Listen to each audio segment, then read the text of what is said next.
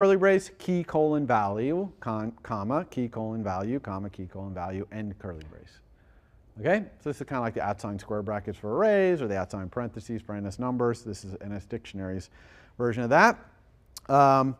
You look up things inside a dictionary. You can obviously do object for key. That's a nice method for looking a value up by key. But you can also use square brackets that looks kind of like looking up in an array. So if I had that colors dictionary that's showing right there, and I had a string like that was either green or blue or red, and I wanted to look it up, I can just say colors, open square bracket, the color string. And it'll look up that string. It would return nil if there's no such key in there. And it will return the value, the actual UI color. We're going to talk about UI colors in a couple of slides. Okay? So this is also really cool UI, or syntax rather, for accessing stuff. These @ square brackets, @ curly brace, @ parentheses, big improvement to Objective-C. Of course, you can see how many objects in there. You can do object for key to get it.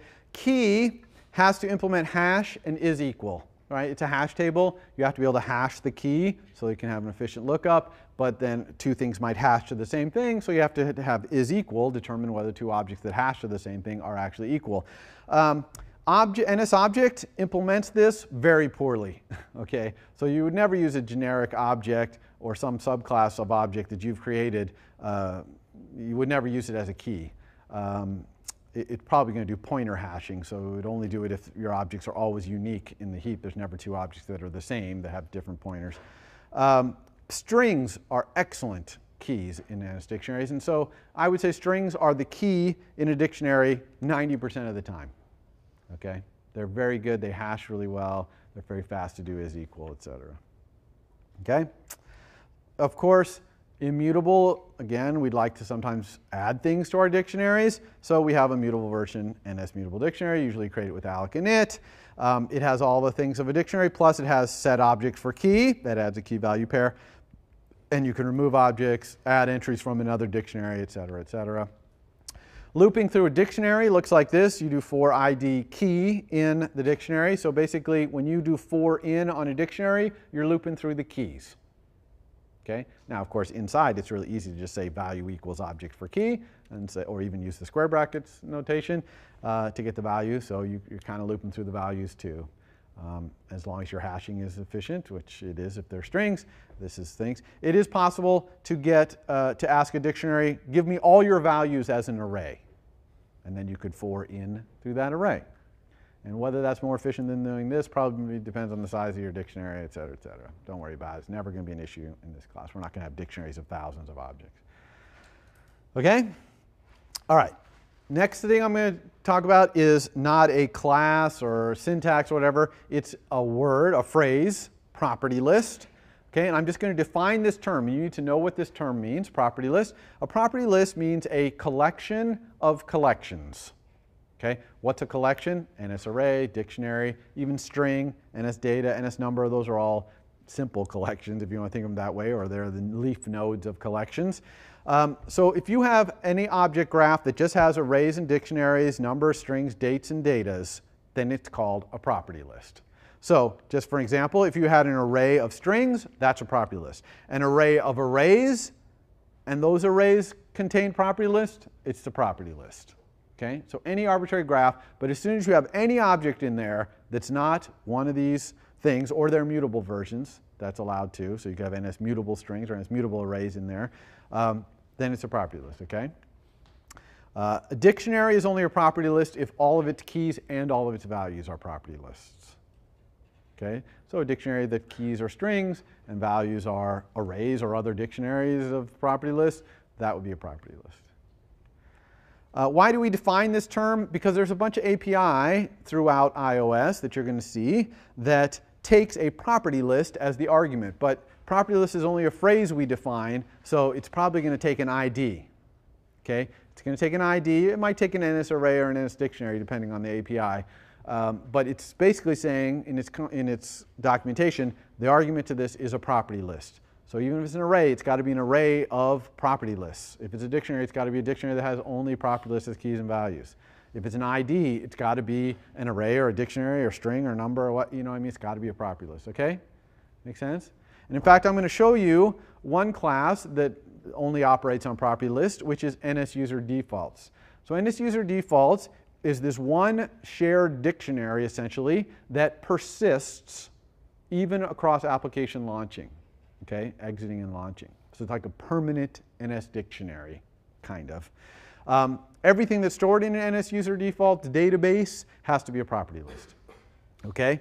So it's not a full-on database, though, all right? It's pretty small. It's not really high performance, so you only want to store small things in there. Okay, you don't want to be storing huge images or anything like that, you know, turning them into NS datas or something and storing them. You really don't want to do that. Small strings and arrays of strings and NS numbers, dates maybe, those kind of things. It's good to, is okay.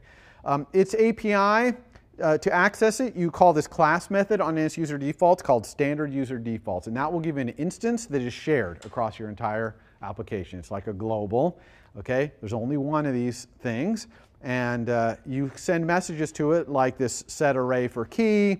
There's also set double for key, set object for key. That object would have to be a property list.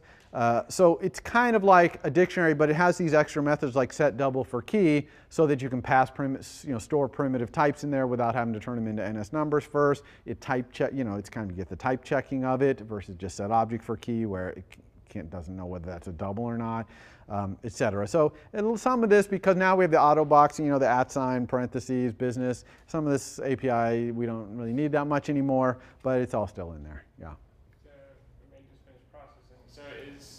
Property list idea, does that have to cascade down through all of its sub? Yeah, so the question is, does the property list idea have to cascade down through all of the sub things? And the answer is yes. A property list, for it to be a property list, everything in the entire object graph has to be a property list, all the way down, okay? No exceptions. And if you were to, for example, call set object for key, and you passed it something that somewhere down a leaf node was a card, right, or some non-property list thing, this method would raise an exception and say, that's not a property list, okay, at runtime. So crash your program at runtime. The other thing to remember, though, is once you've gotten this standard user default instance and you've stored what you want, you have to call this method synchronize on the instance, okay? So NSUserDefault, standard user default, synchronize. That's what makes it permanent. So you write a few things in a little batch and then synchronize, okay? Don't forget to synchronize. If you were to set some things in there and your app crashed before you did the synchronize, it would not get saved. Okay? When your app launched again, it would be gone, the stuff you put in there. Okay? The last thing really I'm going to talk about that's kind of in the core part of Foundation is NSRange, which is just a C struct. It's exactly what you think. It describes a range. This might be a range in a string, or it could be a range in an array. It's basically a starting location, that's the NSU integer location, and a length, how many characters or how many items in the array. There's an important constant called NSNotFound. All right, NSNotFound is the value of location in a range that was not found or that is otherwise invalid. Okay, so you'd like search for a substring in a string and it couldn't find it, you're going to get a range back that the location is going to be NSNotFound. Everyone understand that? There's also this thing, NSRangePointer. That's basically just an NSRange star. Okay, now I told you that in iOS we don't really put structs in the heap, and we don't. This NSRangePointer is for call by reference ranges. Okay, so some methods will take an NSRangePointer as an argument, one of its arguments, and what it's saying there is if you pass me a pointer to a range, I'll fill it in with some information. Almost always you can pass null there and it won't fill the information in because you won't be pointing to a range, but it's for that, it's for reference. Everyone know what it means to call by reference? Question?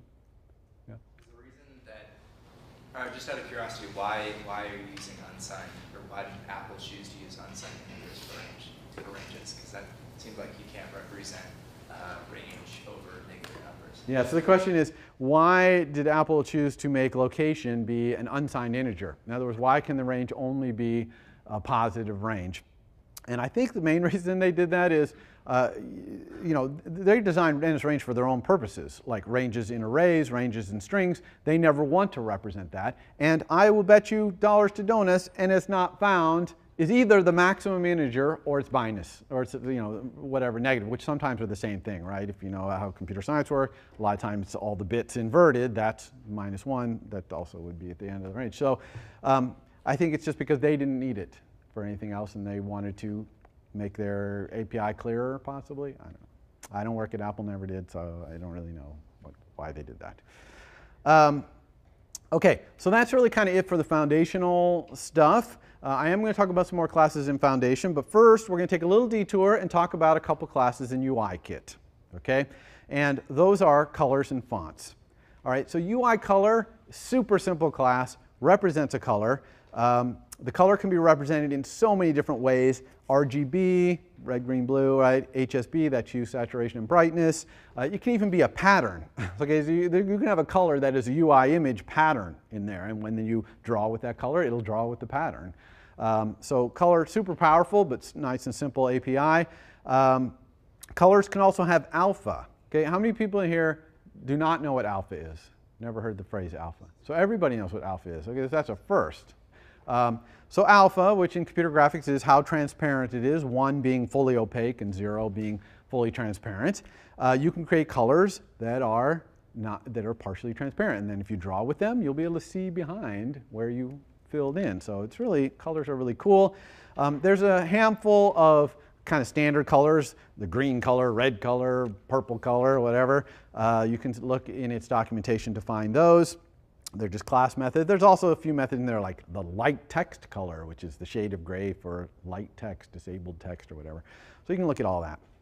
Okay, so colors are simple. Fonts, not so simple. Okay, now fonts in iOS 7 are incredibly important to get right. Okay, a huge percentage of good iOS 7 UI design is picking the right fonts and using fonts in the right way, arranging fonts on screen in a nice way, super important. So there's a lot of support in iOS 7 that's new that is basically about making it easy to do the right thing with fonts. So I put up some examples of some iOS 7 apps here, and you can see how front and center fonts are on all these things.